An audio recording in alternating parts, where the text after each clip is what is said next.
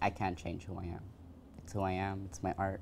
Dressed in skin-tight jeans, high heels, and a wide-brimmed black hat, 16-year-old Jonathan Escobar tells me how he recently moved to Kennesaw to live with his sister and go to school at North Cobb High. He moved from Miami, where he lived with his parents. Because my parents didn't want me to dress like this in school. When he went to enroll at school, Jonathan says he asked administrators questions about how he could dress. What if I were to wear a brightly colored wig?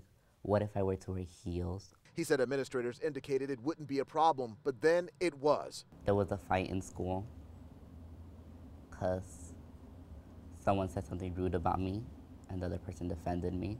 School officials say they told Jonathan he had to dress more like a male or he couldn't come to school. They point to their dress code, which states, all students shall be required to refrain from any mode of dress, which proves to contribute to any disruption of school functions. So Jonathan withdrew. Schoolmate Jeray Comstock created a Facebook group called Support Jonathan.